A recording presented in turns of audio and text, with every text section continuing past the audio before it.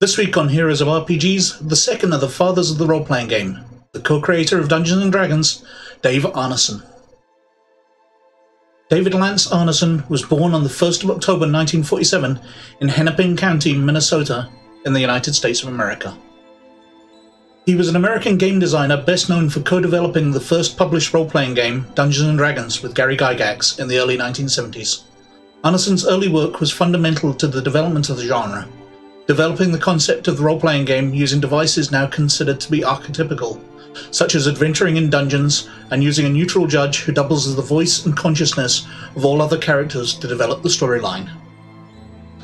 Arneson's role-playing game design work grew from his interest in wargames. His parents bought him the board wargame Gettysburg by Avalon Hill in the early 1960s. After Arneson taught his friends how to play, the group began to design their own games, and tried out new ways to play existing ones. Arneson was especially fond of naval wargames.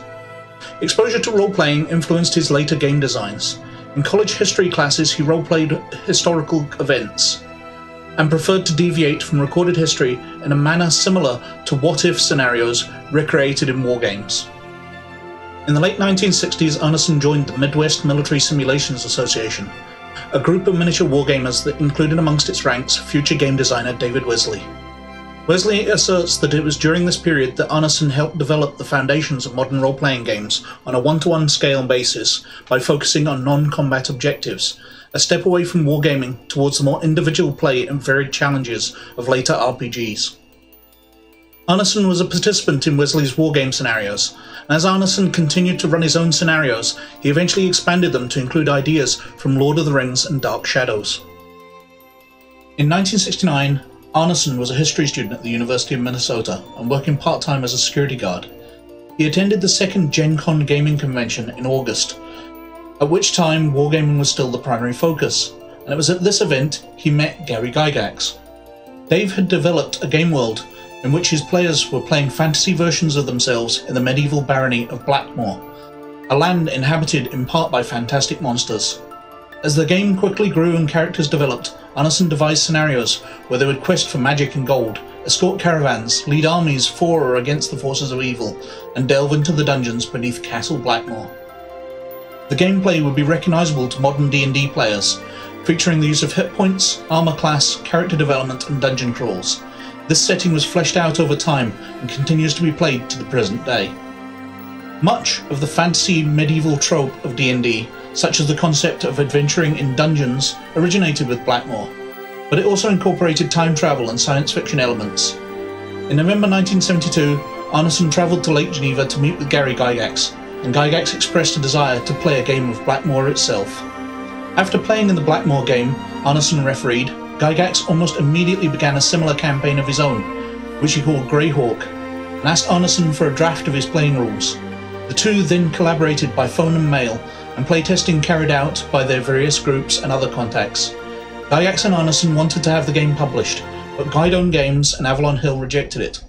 Arneson could not afford to invest in the venture, so TSR was founded separately by Gygax and Brian Bloom. Arneson formally joined TSR as their Director of Research at the beginning of 1976, but left at the end of the year to pursue a career as an independent game designer. TSR had agreed to pay Arneson royalties on all D&D products, but when the company came out with Advanced Dungeons & Dragons in 1977, it claimed that AD&D was a significantly different product, and so did not pay him royalties for it. In response, Arneson filed the first of 5 lawsuits against Gygax and TSR in 1979. In March 1981, as part of a confidential agreement, Arneson and Gygax resolved the suits out of court by agreeing they would both be credited as co-creators on the packaging of D&D products from that point on, and Arneson would receive a 2.5% royalty on all AD&D products. This provided him with a comfortable 6-figure annual income for the next 20 years.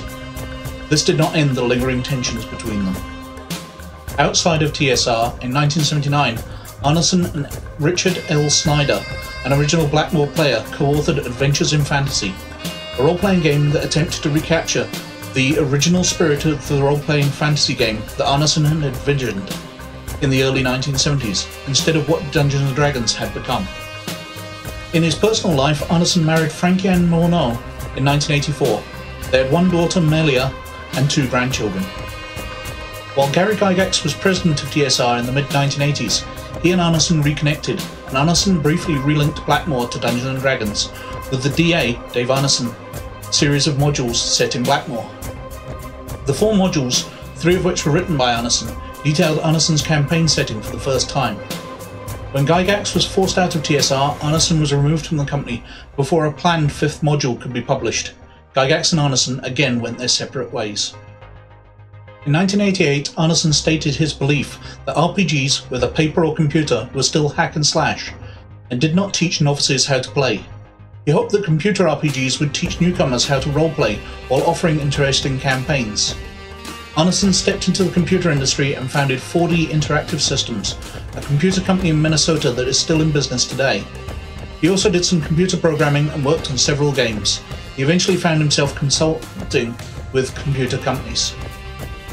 Living in California in the late 1980s, Arneson had a chance to work with special education children.